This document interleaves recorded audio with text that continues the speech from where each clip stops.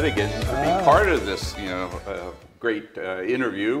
We didn't have enough seats to have him up here with microphones initially, but we wanted to save the best for the last. And Jack, tell us a little bit about your involvement with the parade over the years. Well, there was a family by the name of Kelly, Mike Kelly and Jane Kelly, and years ago, Mike got me involved in a parade, I would say generally the late 90s, and I loved the parade. I, as a kid, came with 6 other brothers from Manhattan. Every March 17th, we would take the train down to 72nd Street, cut across East 72nd Street, through the park, and there was more noise, and there was a parade second to none. So when I got involved in this parade up here, it was like, wow, going home. I said, these guys, I was so impressed with the parade early on that I penned a letter to the Poughkeepsie Journal telling them what a great idea. I thought the parade is only in New York, but here I am in Dutchess County at the parade. Yeah.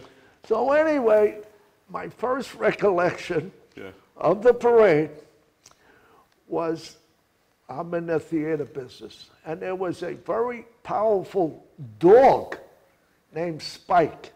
All the kids knew Spike. And Spike was in the theater, and I happened to get a friend of mine in the theater to get me Spike. And believe it or not, I walked Spike in a 1999 parade, and you would press one button, his ears would pop. You press another, the tongue, and I go over to the kids with this dog, and they would love the dog.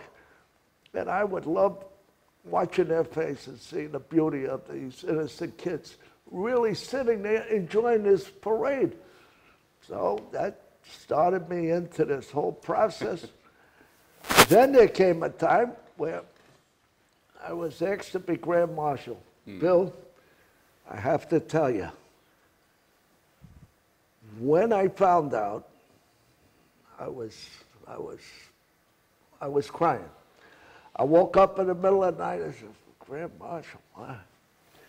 Now, you have to understand, turning back the clock a little bit, 1960, there was an Irishman by the name of Kennedy. And he became the President of the United States. I don't know what party he was, but he was an Irishman. And guess what? When I saw him walking up Pennsylvania Avenue with the top hat, I said, you know what? I'm going to get a tuxedo and a top hat, and I'm going to walk this parade. And ever since that day that I walked that parade, the growth of the parade over the years, through the committee, through people like Gene, through people like the English Bees, through people like the Costellos, to John, and let's turn back because Bill is, I can go back where Bill's family, the Hollahans, had their own banner, and it said the Hollahan clan. And guess what? There was a ton of them. I thought it was the Fettigans, but they outnumbered us, you know. But that's my recollection, Bill, and that's why I felt, wow, you know, he came every year, emceed our parade, emceed our, where we take the Grand Marshal and give him a sash, the Emerald Ball. And I said, wow, he earned it. He earned it. God Almighty, he earned it. So, Bill, I hope that that day is as joyful for you as it was for me. And I'm the luckiest guy on the planet. If I go tomorrow, it doesn't matter because I achieved many things, but that parade, being the Grand Marshal, being almost a Jack Kennedy, you know, for a day, you know, meant the world to me. So I'm hopefully that your children and those boys, I'll tell you one thing, if you want to sell them, I'm a buyer, $5 million. He's Cash. grooming them well. You know, you had They have Liam, the right names. They have the right names. Yeah, and when Bill got the sash put on, Liam was there. That's right. Amen. It was great. Amen. You know, to Liam, Patrick, and Sean Thomas, this is Uncle Jack. Jack Fettigan. And he gave me the 5. He gave me the fist. Jack Fettigan, with no exaggeration, is a legend in the community for many reasons and many things, and this parade being one of them. Jack's involvement I've seen obviously since the very beginning, and you know, you mentioned that walking that robotic dog around. I remember that. Oh boy! I remember you doing that. It was a highlight. I still have them too. Yeah. So, you know, it's an honor to stand alongside people like Jack. And when I heard that Jack Fettigan was, and I heard that Jack would be contacting me to let me know I was in nomination, okay? And then when I heard from Gene that I was selected, I got to say, it meant so much coming from those two, you know, strong Irishmen who have held this committee together.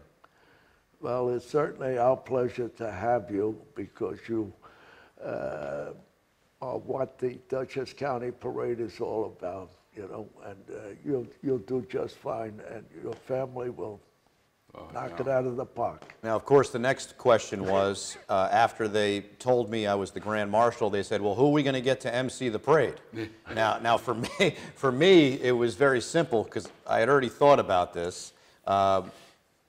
Joe Daly, the morning mayor, now retired, legendary broadcaster in the Hudson Valley, former Grand Marshal, has since relocated to, I think, the Poconos. Pennsylvania. Right. I said, Jack, without question, the person who should be invited to do this is Joe, and somehow Jack was able to make this happen with Joe Daly. So. Yeah. Well, Joe's a special guy. Yeah.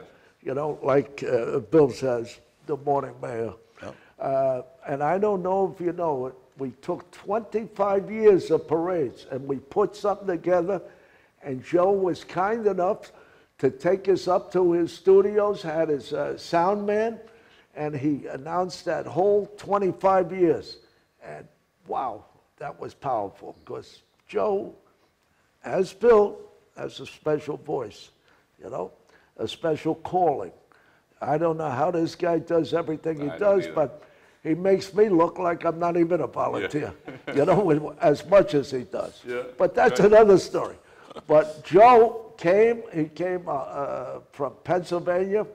He was terrific. He will be at the parade, so come on out to the parade. Right.